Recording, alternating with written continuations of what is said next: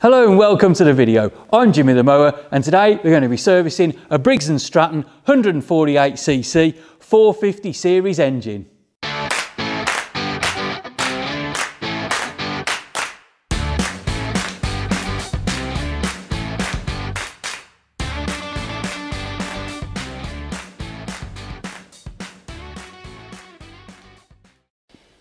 So then, to get this mower serviced, well, the engine service anyway, all we need is a flathead screwdriver for undoing the screw in the air filter, an NGK spark plug, it's a 1147 B2 LM. I'm hoping that's the right one. I was on the phone to the dealer and that's what they sent me through according to their records. We need a 19mm spanner or socket to undo that spark plug. I'd normally put them on either a ratchet or a small adjustable, depending on how sort of difficult they are to get at. It's always worthwhile. There's an air filter here. These are old sponge type ones. We've sort of moved on a lot from them. They're normally paper ones with a rubber seal, but you know, that's what goes in here. So it's a 43376, that's the part number on there. And then we move on to the oil. We've got straight SAE 30 oil in here. You can put 530 in them, and when it's new, it's probably recommended. However, when they get old and they've done a lot of hours, like any old vehicle, Land Rover, mower, engine, they just start to get a bit worn and you need something a bit thicker. So a straight SAE 30 oil is good for these really. So that's everything you need there to get this serviced. So let's start. The first thing we do before we service any engine, as I say many times before, I know there's safety features on the mower, but if you just disconnect the spark plug by pulling the lead off there, we pull that off, then it cannot start. If you turn the blade, pull the rope, whatever happens, it will not go because there's no electrical current. So we take that off as a matter of safety, okay? Now, easiest thing for me to do is undo this air filter over here. The mower looks a little bit dirty, right? We blew it off, gave it a little brush off to get rid of the debris, but I'm not spending hours cleaning and polishing a mower if it's not going to run properly. So we just clean the stuff out of the way to make sure it's easy and tidy enough to work on without getting any muck and stuff in things.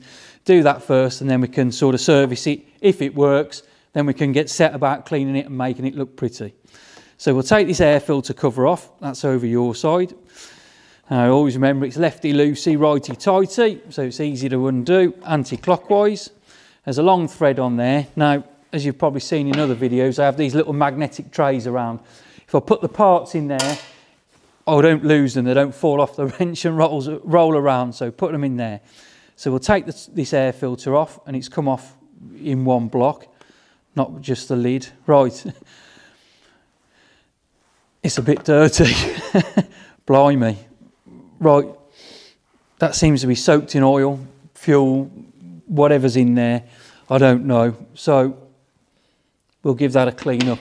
That's another thing I failed to mention. I should have one behind me. We've always got them around. Whenever you're servicing these mowers, always handy to have a bit of rag around and you can wipe these things off. Get them sort of cleaned up and tidy. So, and we can see that they might have had a bit of a problem starting this. It's come to me because they can't start it. So they've just given it to me, see if I can do anything with it. And the easiest thing to do is just give it a service first of all. And if that doesn't cure it, then you know to look deeper. But a lot of the time, they just need a bit of TLC and things cleaning up. Now this is absolutely filthy. The muck is unreal. So I can give that a bit of a clean off. Now, we've also got another tool in our armoury. If your rag's not good enough to get this off, or you want to give it a deep clean, we can always turn around. I think we've got some over here. Carbon air intake cleaner. That's like a degreaser in itself. You spray it on there.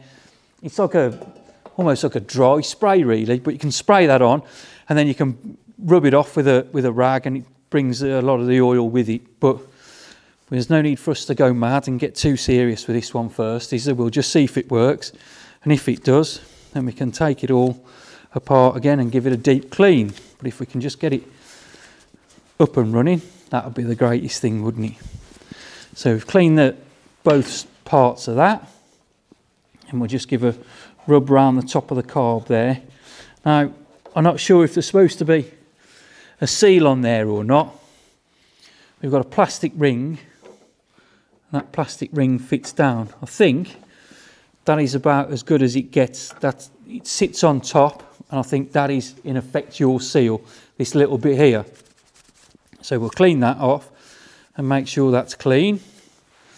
Again, we'll clean round on the top and just make sure we get a better seal there on top of that. Now, we'll get the new air filter, open that up, and we'll see there's a bit of difference between those two, isn't there? Just a bit of difference. So that's going to cause a problem. That's choked up with fuel, oil and whatever else dirt and grime is in there. So it's not going to be sucking clean air through there. It's going to be so hard to suck it through. You're like trying to suck air through a wet sponge. It's just not going to work very well, is it? So with a new air filter, that should hopefully give us a fighting chance of getting it up and running. We just squeeze that in. And like I said, we clean that out first because we don't want to put that sponge in and then pull it out and it's filthy straight away. So we'll put that in there. That's that done. And then we'll put the lid on. Just make sure we get it round the right way. Okay, so that's on. Clip it down. Clips in nice and tight. And then the screw is back over here. Now, there's no need for anything on that screw. No need to grease it up or anything. It's in there. It's got a nice shine to it, so it's not dirty. Put that back on. And we just tighten that up. You can put a bit of pressure on there. There's no need to go mad. You need it to seal. You don't want to screw it on too tight and crush it in, but you do just need a good seal. Okay, so that's the air filter change. That was an easy job, eh? That's an easy job. Next, we'll do the spark plug. So get your spanner. I'll turn this round a little bit. Maybe you can see a bit better there. Your spark plug's in. And what I like about these 450 series engines is the spark plug is in straight line.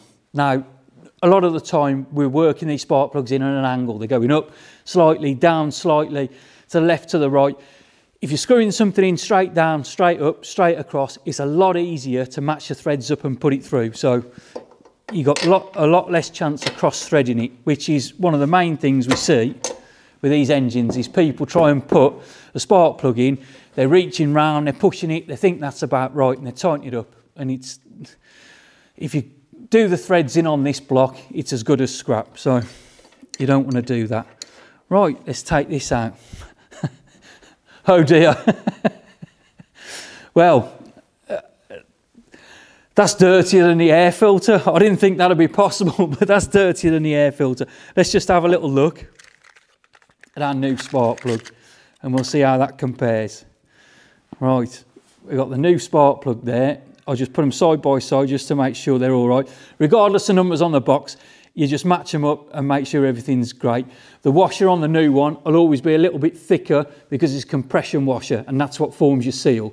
So it'll always be a little bit thicker. Once this has been in and tightened up, it squashes that washer down and it's obviously then a little bit thinner because it's already made the seal the first time. But we'll show those side by side and you can certainly see the difference in those, you know, absolute filthy, and that one is nice and clean.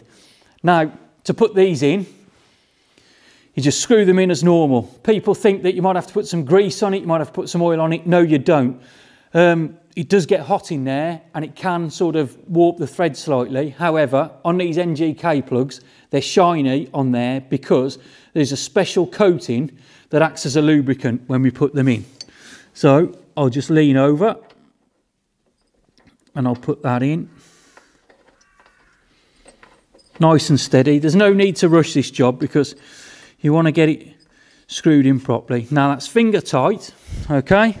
So with it being finger tight, we then put this on and we'll probably go about a quarter to a half turn, depending on how much we need. So there you go. I say that's a half turn, no more than that.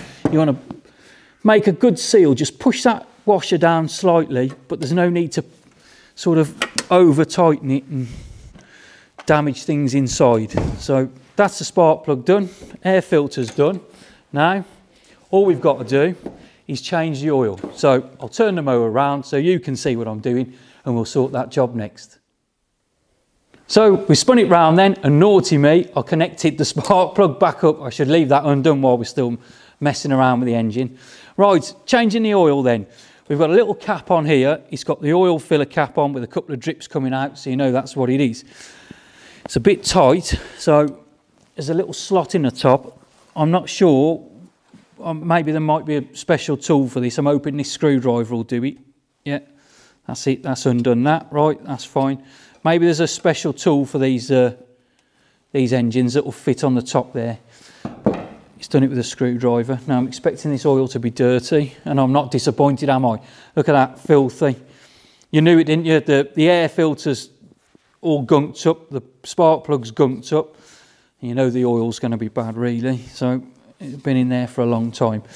Now there's a couple of ways of getting this oil out of here. What we normally use is one of these pumps. We can put it in the top and we can pull it up, get the oil into there and transfer it into an old container. Or if you haven't got one of those, or the seals go on there, which they do sometimes, you need to get the oil out. Now, we can take this out and we can tip the mower over and we can drain the oil that way.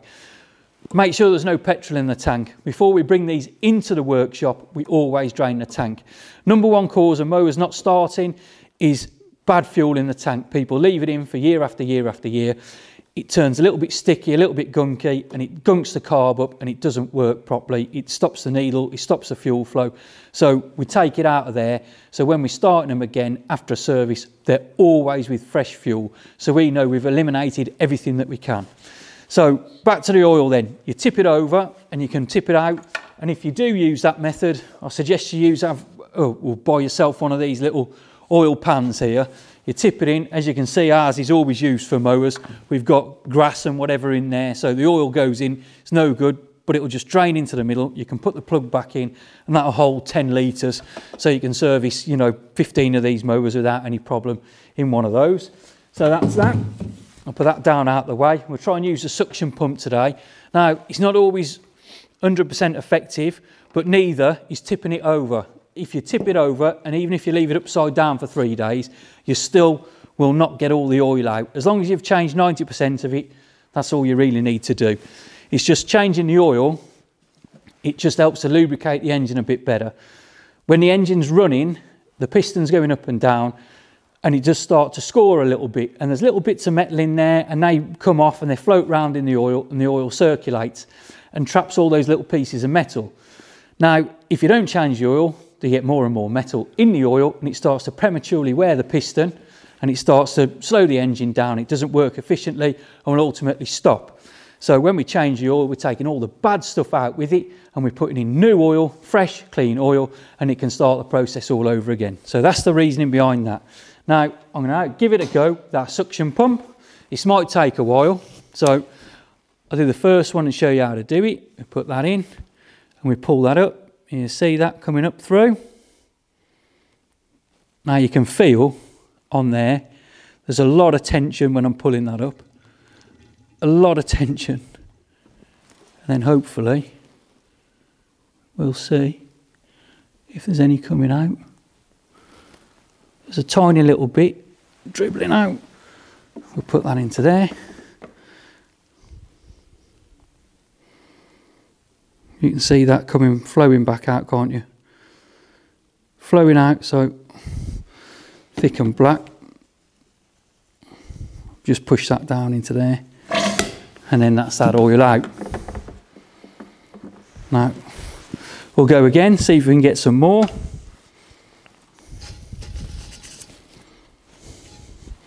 I think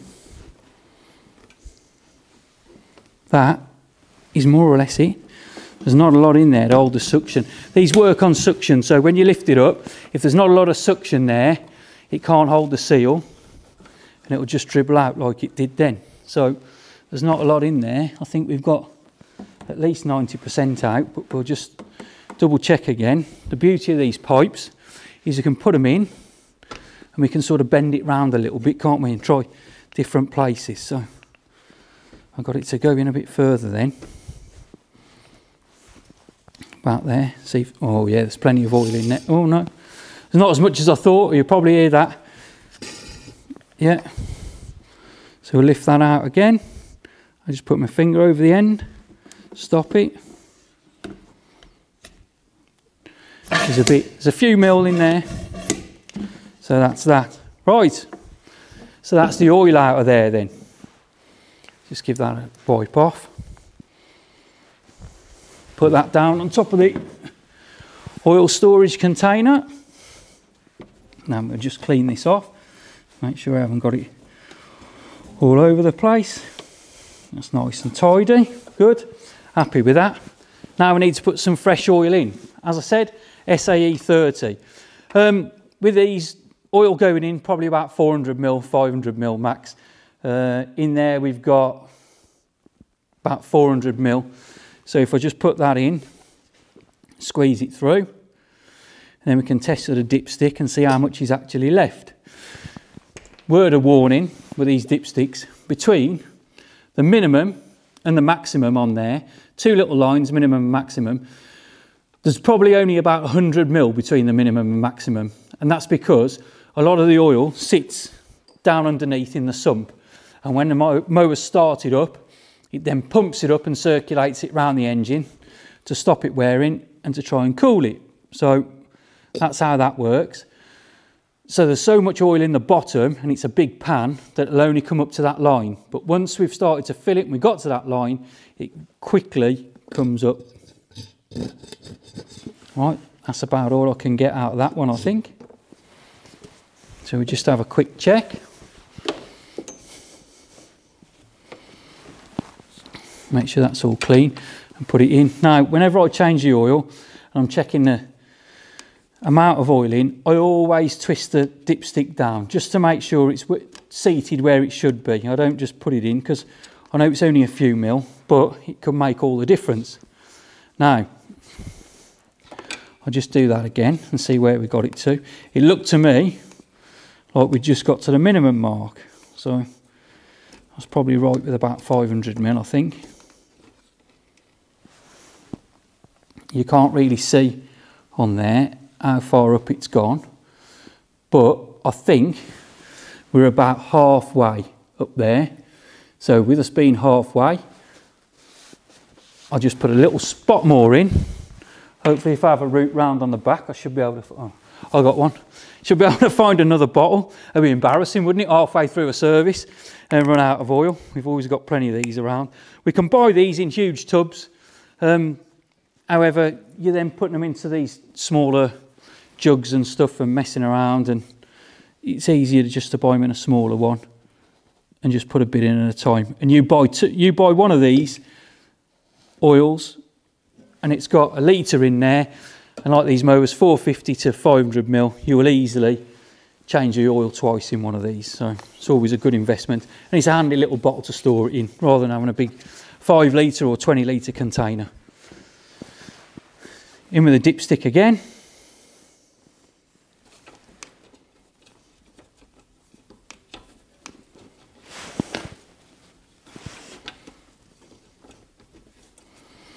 That's it, bit of trouble threading it there. There's a big rubber seal on the top which you to stop any oil spitting out when the engine's sort of running and getting up to temp. So pull that out. Right, we're pretty much there now. Pretty much there. We're almost at the top of that. I'll just double check that again. Screw it down. Make sure we get it in. It's supposed to go. Pull it back out. Now, it might seem it takes a long time to change the oil in these things, but it's worth getting right, because not enough oil in there and you get premature wear on the engine. Too much oil is probably even a bit worse than not enough oil in there. It floods everything through and it does untold damage. Right, so we've got about the right amount of oil in there now, so I'm happy with that. So I'll pop that in, put that back in, that's finished. So let's have a quick run through then. We've done the spark plug, we can put that back on because we've finished messing with the engine. We've done the air filter, that's all tidy, we know that's clean and put back in, and more importantly dry, so that can suck air through to enable the engine to combust the petrol properly. And we've changed the oil and we've got good oil in there, and we've got it to the correct amount, the correct depth on the dipstick. All we need to do now, we'll move the bench out of the way, put this on the floor, put some fuel in there, and we can give it a pull and see if it goes. Now here's the exciting bit. Let's get some fuel in and see if it fires up. So we've got the little fuel cap over here, got the unleaded petrol symbol on there, so that's what that. We'll put that in. Now this is fresh fuel, it's only been in here a few days. If you're going to leave fuel in cans for a long time, you need some fuel stabiliser in there really. It stops loads and loads of problems. So we'll put some fuel in. Now I'm not going to put a lot in there. I think these tanks take about half a litre, something like that. But I won't put a lot in, just enough to wet the bottom, maybe a little bit more than that. Just so we can get a good circulation of fuel around the edge. I was looking for my rag then, clean that off. So we get that, that's that done. So put that in. Now I've lost the lid off there. There we go. So problem with this, I need to use those magnetic trays and put the stuff in as I take it off because I'll lose everything. Right, we'll put the lid back on.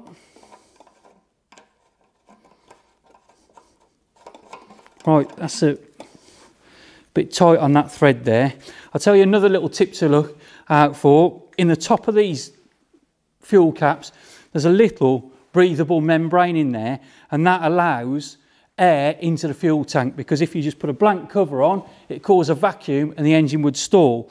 So there's some little pinpricks in the top of there, and if I hold them up to you, you probably can't see them, but I can see you through them, so I know that they're open and they're working properly. And just get that threaded in. Right, that's on. We're fueled up, all serviced up, fueled up and ready to go. I'll turn it round and I'll see if I can give it a start. Tell you what, because this is so low down, I might have to stand up and have a go at this one. So we'll do that and hopefully it'll go. Fingers crossed. This is a moment of truth then. We'll see how it goes. There's a little primer button on the side here. Press 3 times. We'll just do a couple of those. Probably about 5 times for 5. And that should pump some fuel in and around the engine. Before we start it, I'll just give this, blimey, that seems tight. I'll give this a couple of pulls just to circulate the oil really and pump a bit of fuel through so we know that it's primed and ready to go. And then I'm going to go for it now. Fingers crossed it'll start. Let's hope it does. It did look filthy and everything was dirty, but these Briggs & Stratton engines do respond well to new plugs and filters and a bit of a clean round. So let's see if it'll go.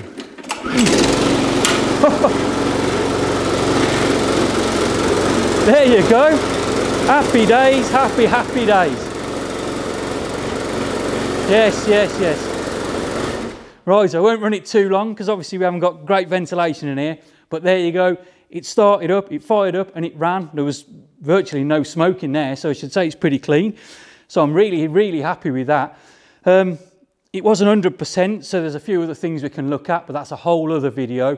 You know, this is just a basic servicing video and it shows you how you can get something so filthy and unclean and you can sort of change the things around and get it to start, so I'm happy with that.